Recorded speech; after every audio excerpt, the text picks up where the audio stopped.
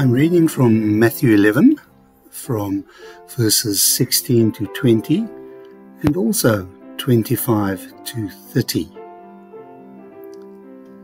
To what can I compare this generation? They are like children sitting in the marketplaces and calling out to others, "We played the pipe for you, and you did not dance. We sang a dirge, and you did not mourn. For John came neither eating nor drinking, and they say, he has a demon. The Son of Man came eating and drinking, and they say, he is a glutton and a drunkard, a friend of tax collectors and sinners. But wisdom is proved right by her deeds. Woe on unrepentant towns." Then Jesus began to denounce the towns in which most of his miracles had been performed, because they did not repent. The Father revealed in the Son. At that time Jesus said, "I praise you, Father, Lord of heaven and earth, because you have hidden these things from the wise and learned, and revealed them to little children. Yes, Father, for this is what you were pleased to do. All things have been committed to me by my Father. No one knows the Son except the Father, and no one knows the Father except the Son, and those to whom the Son chooses to reveal him.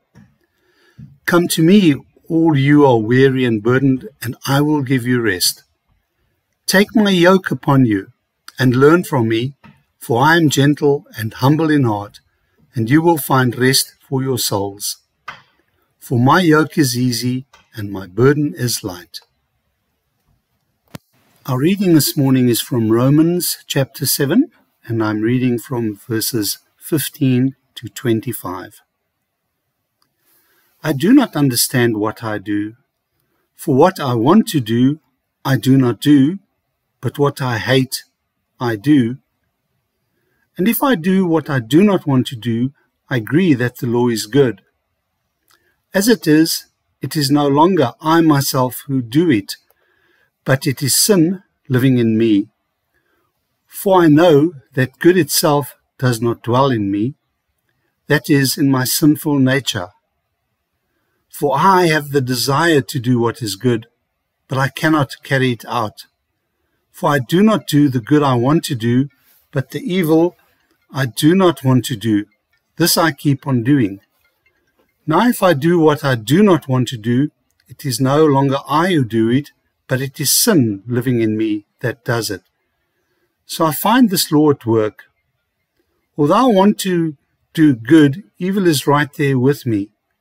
For in my inner being I delight in God's law, but I see another law at work in me, waging war against the law of my mind and making me a prisoner of the law of sin at work within me. What a wretched man I am! Who will rescue me from this body that is subject to death? Thanks be to God who delivers me through Jesus Christ our Lord.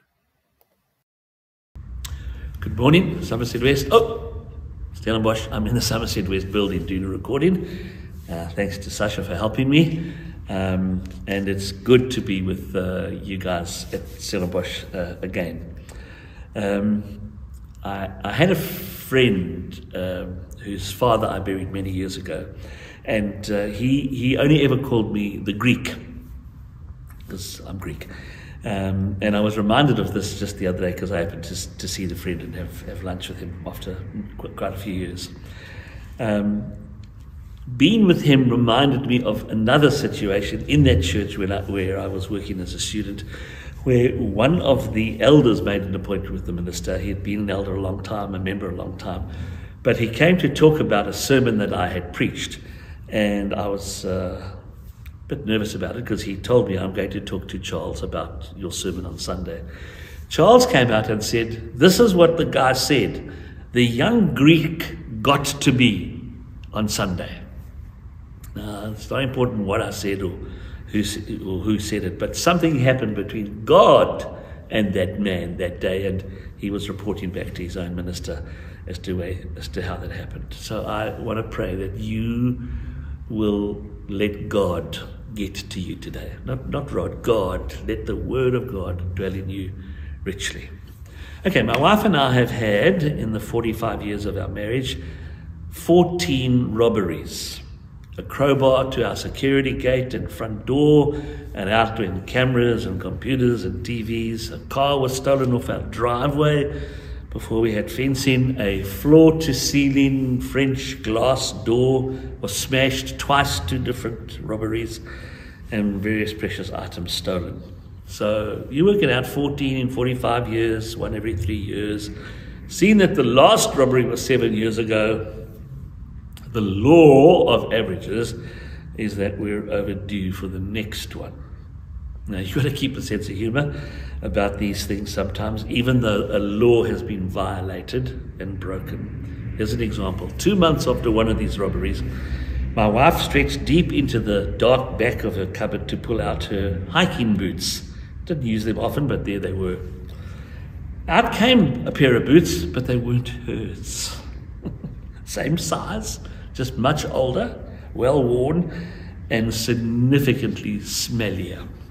We worked out that the thief had taken his off and put them at the back and walked out the house with her brand new boots. The law. We love and work against the law. It's meant to help us, and it's very irritating when it's broken against us. But I'm a lawbreaker. Just this morning, opening up my WhatsApps and emails, there's a fine from the municipality of Darling. I went to preach there a month or 2 ago, and somewhere along the line I broke the speed limit. Nothing irritates me more than a speeding fine, because you cannot blame anybody else for it. I can't remember seeing the camera, I can't remember seeing the flash, but I'm out of pocket by 400 Rand, you know. I'm a lawbreaker. Sometimes I park where I shouldn't park.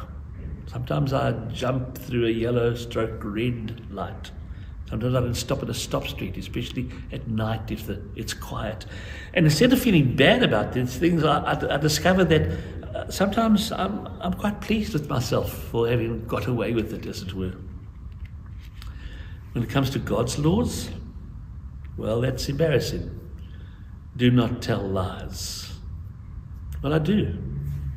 Sometimes you call them white lies, but a lie is a lie. What about keeping the Sabbath holy? You know, I grew up in a non-Christian home. Sundays meant nothing.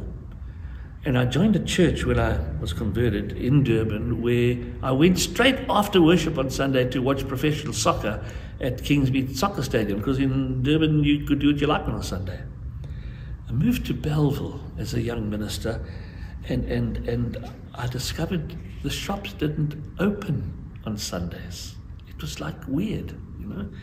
I had an elder tell me that he was mowing his lawn on a Sunday, and a neighbor was walking down towards him past his house with his wife and his dog, and when he came past the elder mowing his lawn, all he said was, "We don't do those things on Sundays." Such kind of strange respect for the Sabbath. What's the law of Christ? Only once in the New Testament is that phrase used, the law of Christ. I wonder if you know what it is. Paul says, Galatians 6 verse 2, the law of Christ is carrying each other's burdens. Well, I'm a lawbreaker. I'm guilty of that. I can see burdens. I don't always want to carry them. Sometimes the phone goes, and before I even know who's on the end of it, I say to my wife, "Don't answer it. Don't answer it. I'm eating supper," or whatever. Don't want to pick up anyone's burdens. So if you're slightly guilty, well, that's a bit stupid, because, you know, are you slightly pregnant, you know? If you know that you add to South Africa's general sense of lawlessness, you do talk on your phone when you drive in, just be jolly glad that the full weight of the law is not applied to us all the time, even from God's side. So Paul once claimed that with regard to keeping God's law, he was as good as the best of the Pharisees. I don't think he's been arrogant. I think it was what he wanted and what he believed about himself, that he was scrupulous, he was attentive, he was a fundamentalist with regard to obedience. But in the passage we read today from Romans 7, thank heavens, Paul reveals, after all, he is just like us. So likely to fail that he says, there's a law working in me. Just like the law of gravity, I seem to have to obey it. Listen, he says, I find this law at work. When I want to do good, evil is right there. In my inner being, I actually delight in God's law, but in my body, in the outworking of my body, I see this war being waged against my mind, and I'm actually a prisoner in the end of my body. I do what I don't want to do. He even uses the phrase, I do what I hate. And then he says, what a wretched man I am. And we are wretches. Hey, Stellenbosch, I preached to you 3 weeks ago about taking one day at a time and doing one kind thing, loving, generous thing to somebody unlike yourself, to be unlike Sarah, I said, and love someone else. And I wonder if you did it. I wonder if you made a promise to yourself to do it. I wonder how many of us broke those promises because we fell under the power of this law. We seem to do what we don't want to do, and we don't do what we think we want to do. Okay, I'm going to presume that we're all in the same boat, and therefore I hope that we are in the same boat, and all, like Paul, will ask the same question: who will deliver me from this body of death, this mechanism of a law at work in us?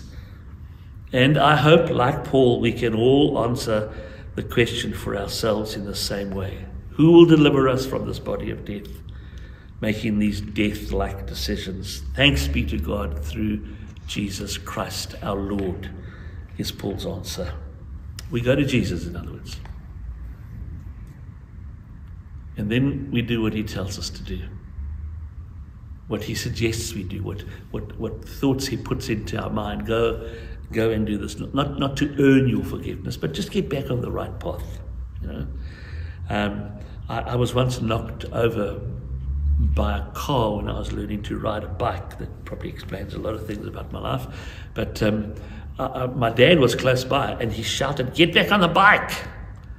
And I think more frightened of him that I had done something to the brand new bike I got back on the bike. But that's the right thing to do, you know. If that calamity happens, just to get back. Hey, when we know we've sinned and we're asking God for help, and he gives us a word into our head or into our soul, get back on the bike. So in the passage from Matthew 11, John the Baptist is in jail, and he sends messages to Jesus to ask, are you really the one? Now he knows he's the one, because he said that's the one who takes away the sin of the world. That's the one who fills us with the Holy Spirit. But in jail, he remembers one of the promises is that the Messiah will set captives free. And he's in jail. What for? For doing God's laws. So Jesus tells John's messengers to go back to him and tell him all that they see and hear about the life and work of Jesus. And as the messengers go back to John, Jesus talks to the crowd, basically confirming that John is the greatest person that has lived in his obedience to God. But Jesus reveals what Paul discovers in himself and in all of us, that we are impossible to please. Jesus uses the thing like children being pleased and then not pleased in a flash of a moment. Just what we want is what we want. In his infinite kindness, Jesus tells the crowd that he is God in their midst. He is the Messiah. And then he invites them, come, you who are weary, bone weary, overloaded with life. Come to me. Learn from me. and you'll discover rest. You know, among the many things that Alcoholics Anonymous has taught me is that alcohol will give you the ability or the belief that you can do anything except to give up alcohol. You know, alcohol's killing you and the family, but it whispers to you, one more for the road. You know it's destroying life, but it whispers to you, one more will make everything feel and seem and be better. It's the law of death that's at work within us. We do what we know we shouldn't do. Jesus says, come to me. I'm gentle. I'm not going to rub your nose in the dirt. Learn from me. My way is right. My yoke is well fitting. The path is easy. Jesus' hearers, like John himself, were at a crossroads. Like we are, every time we face these decisions. Sometimes before we do wrong, the choice is before us. Sometimes we've slipped and gone wrong, we've obeyed the wrong law, but we know, and the Spirit's bringing us back to get back on the right road. But like an addiction, like alcohol, we can destroy ourselves by staying on the wrong path. It's the way of fools. It's full of self-deception and self-delusion. I think we end up doing what we hate. There's another way forward. So listen to this. Paul goes on in Romans chapter 8 to talk of the Holy Spirit, of us being led by the Spirit, of us being filled by the Spirit, of the Spirit helping us even to pray. When we don't know what to say, the Spirit will pray through us like a groan. Jesus will go on to tell the crowds and his disciples, you need to be filled with the Holy Spirit. I will ask the Father to send the Holy Spirit to those who ask for the gift of the Spirit. He puts it very bluntly. He says to his hearers, even as you are, you know how to give good gifts to your children. You're not going to give them a stone when they're asking for a bread. And then he ends the little passage by saying, how much more will the Father give the Spirit to those who ask him? So, folks, some laws cannot be broken, like the law of gravity. And some laws cannot be broken, like the law of coming to God. It's to come in humility and repentance and saying, please fill me again with your Holy Spirit. Here's the law. Every knee will bow, every tongue will confess that he's the Lord. So as seriously and as gently as I can, I want to ask you whether you're listening to this by the YouTube or whether you're here this morning. When last did you seriously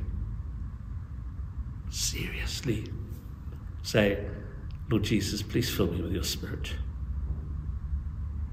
When last did you take the time maybe to kneel?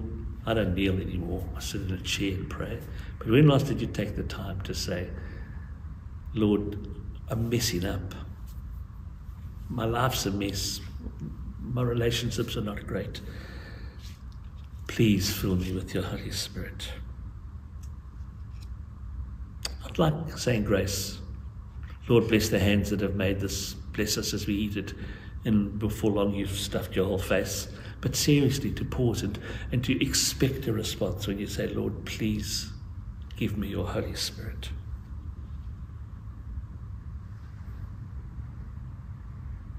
Children who are desperate for sleep and don't go to sleep can be quite irritating. They upset the whole house. They know what to do, but they don't do it. We need the Holy Spirit. And Jesus says, ask. Ask. Let me end with this. I've always been amazed, hated this, but always been amazed that I could be trying to counsel a couple in their marriage. They have asked for it. They have come forward. And one of the things that often is repeated is the wife says, he never says to me, I love you. So I turn to the guy and I say to him, do you love her? And he says, she knows I do. I said, no. Will you tell her now that you love her? Why? He says, why must I say it? She knows I love her. And I say to him, because she's asking you right now just to say 3 words. His response, This is just ridiculous, Rod. And he's feeding as he's crying and she's choking, thinking, he doesn't really love me. He can't get it out of his mouth. And he's mad as hell angry that he's been manipulated by minister and by wife, and he's not going to give in at this point. And what's happening is the law of self-preservation is crushing them both. They need to stop and get to pray for the gift of the Spirit. When did you get married? What was the day and the time and the place?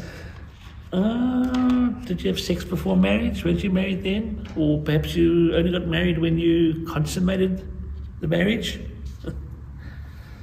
I have a little letter from a couple I married thanking me for consummating their marriage.